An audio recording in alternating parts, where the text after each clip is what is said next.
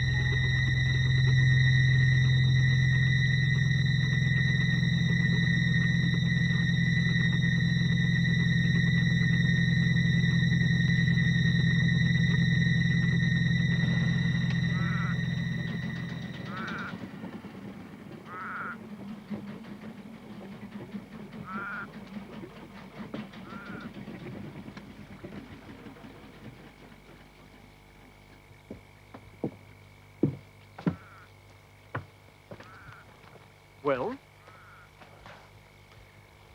what do you think? It's different. I'll wait until I've seen inside before I enlarge upon that.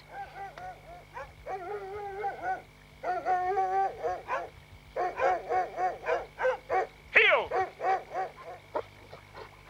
I'm sorry, I should have warned you. Some of the inhabitants of Willow Bend are not used to strangers. But don't worry, you're quite safe as long as I'm here. But they're not pets, they're guard dogs. They're beautiful. Maybe so, but don't touch them. House!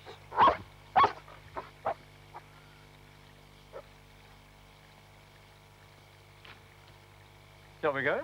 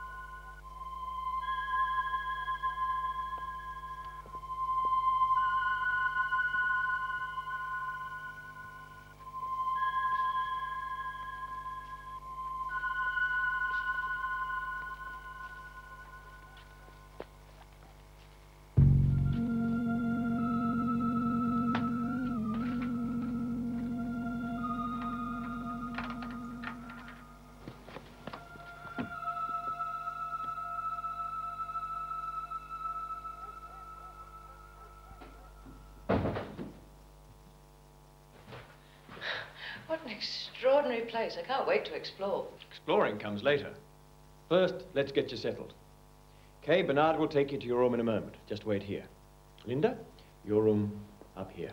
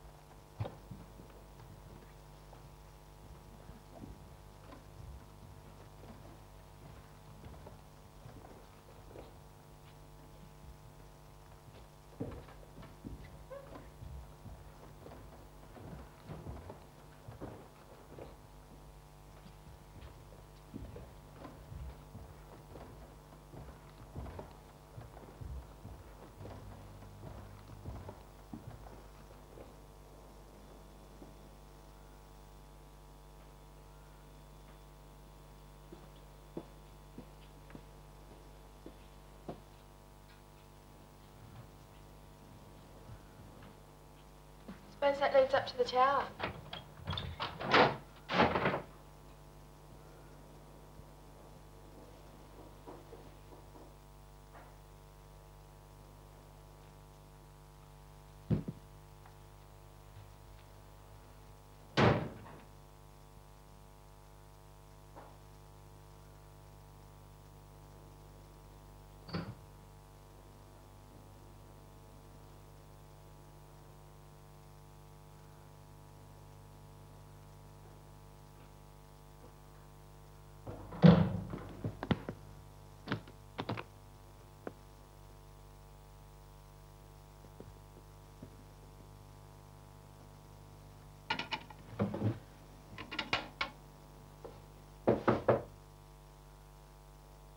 Come in. I said come in.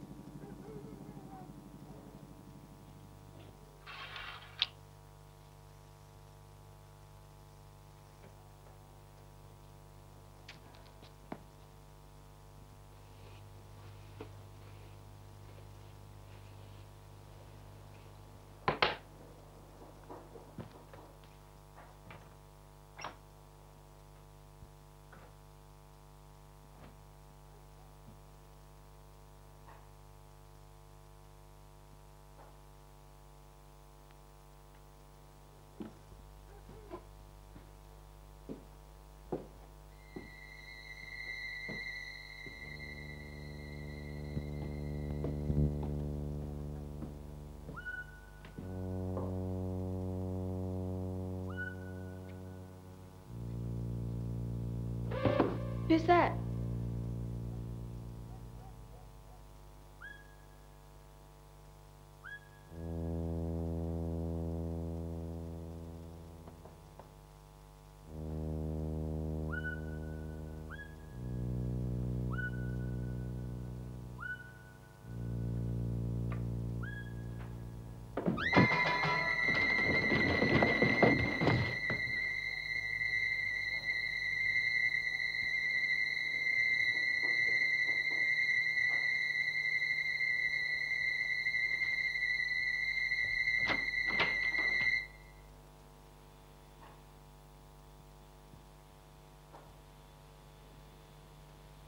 What's the matter, darling?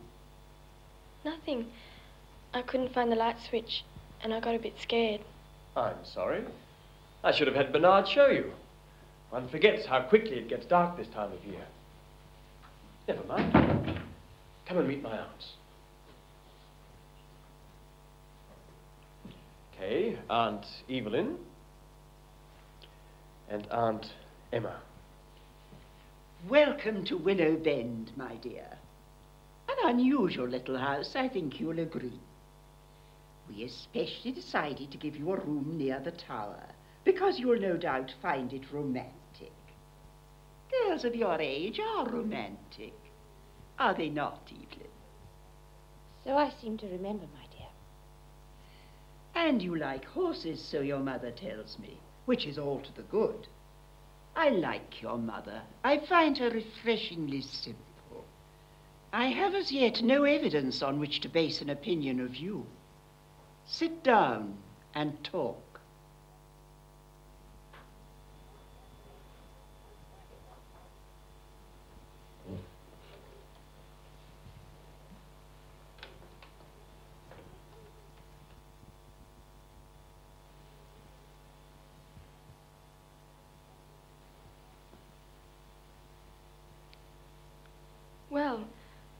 I like the house. I thought it was a bit strange when we had to come by the river. Adrian said there was no road. But why? Well, my dear, that was a decision of our ancestors. And I bless them for their wisdom. The hills around here make a road to the highway an expensive and difficult proposition. And so it has never been built. It limits the number of visitors, which is exactly as I like. Talk some more.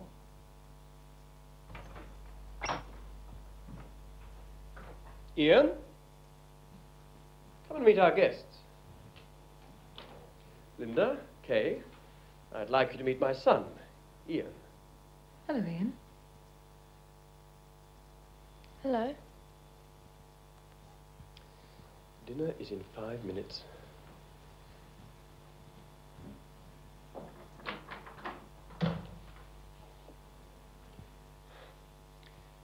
He is very shy. He's a sullen boy. I hope Kay will be able to provide him with a good example. It is true that the house needs a great deal of attention, and until now Adrian has had little time to be involved. But he has plans, which I hope he will soon be able to put into practice. Well, there'd be an awful lot of maintenance on a house this size. I don't know how you manage. Oh, well, we don't, my dear. Do we, Evelyn? As you see, it falls down around our ears. But that will soon be remedied, Adrian, will it not? Circumstances, as you say, Aunt, are about to change. All being well, in 2 months the way should be cleared to restore the house. In fact, the entire farm to what it once was. Oh, wonderful. I'd love to see it when it's finished. If things go as I plan, you have a most important part to play in the success of the venture. Oh, really? Tell me more. In time, my dear. Things aren't quite ready yet.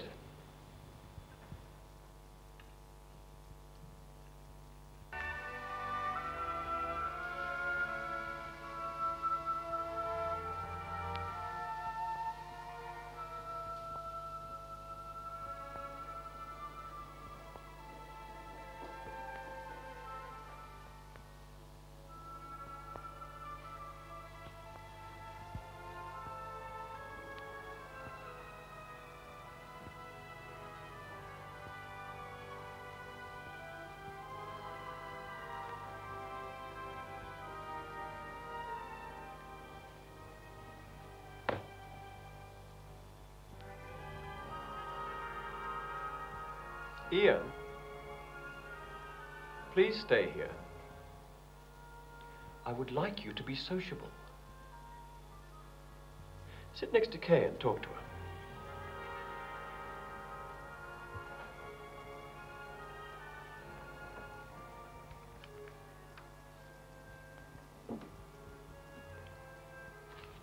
I'm looking forward to seeing the horses.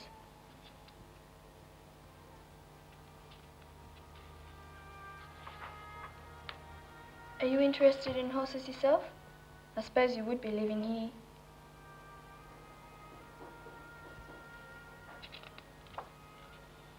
Tell me, are you the sort of person who likes frightening people in the dark?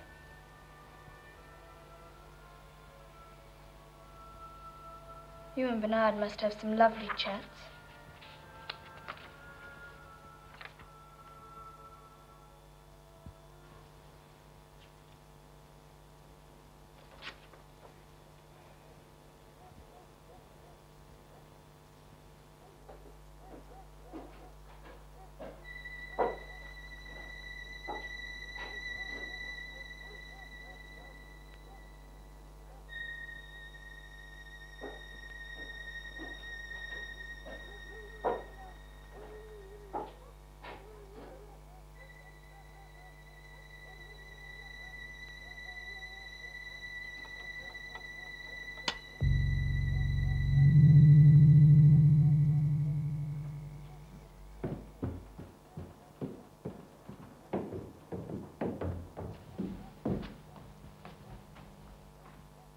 yes, the riding. Bernard will have the horse ready for you after breakfast. Thank you. Now, I don't want to restrict your enjoyment, but I must ask you not to go past the western boundary fence or through the northern gate. There's a jumping circuit in the river paddock and plenty of room for a run. I see. Thanks. Good.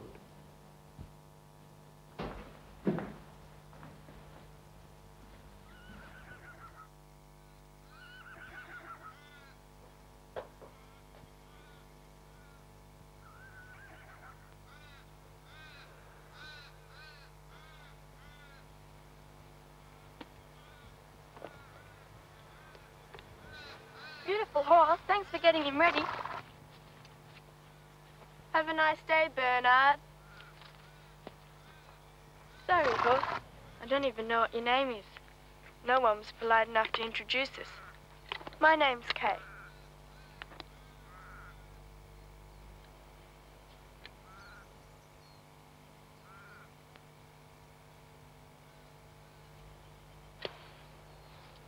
Well, I hope you're a bit more friendly than the rest of the locals.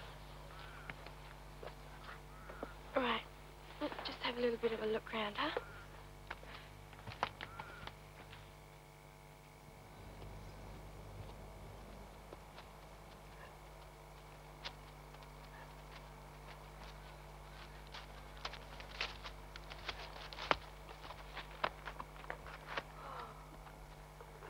That must be my room up there by the tower. Wonder who belongs to the room next to it. I see.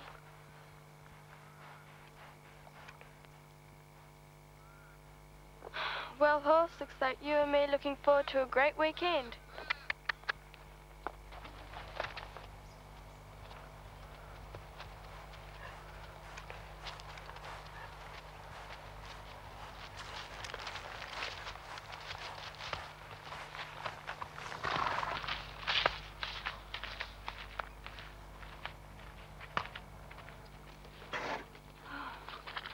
Well, horse, I'd like to see how you can gallop. And this looks like a good place to stretch you out.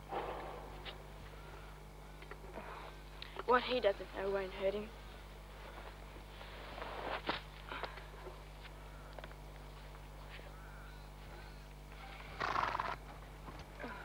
If he doesn't want people to use this paddock, he should get a proper gate.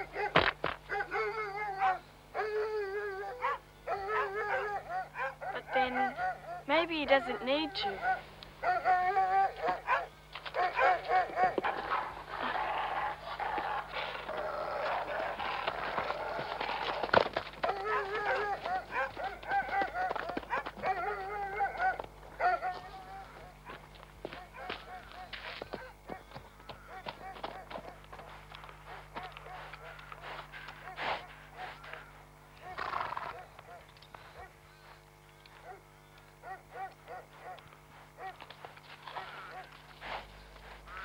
Well, horse, if I didn't know I was a weekend guest, I'd begin to think I was something else.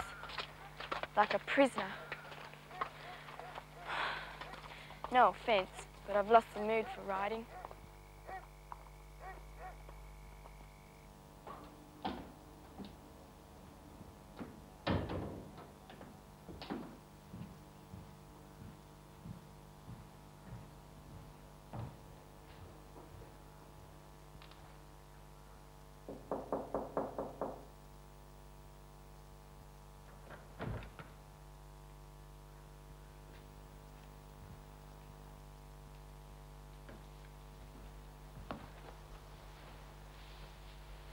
Mum? Mum, wake up. I think she's best left to sleep. The country air must have affected her. But she never sleeps like this. You'll find, my dear, that at Willow Bend, people tend to sleep very deeply indeed. I think you'd best come outside now and let her wake in her own time.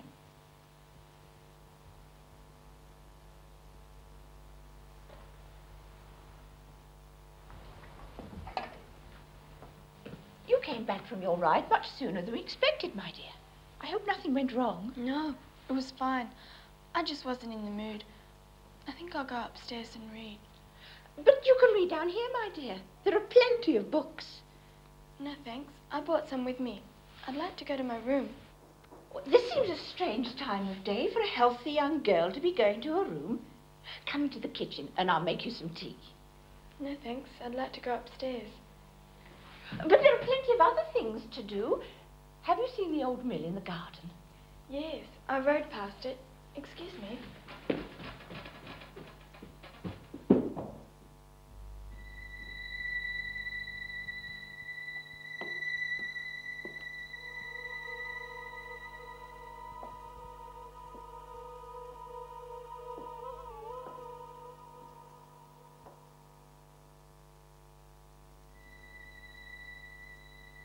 Will like her, yes, and you will talk to her, and you will go with her, riding the horses.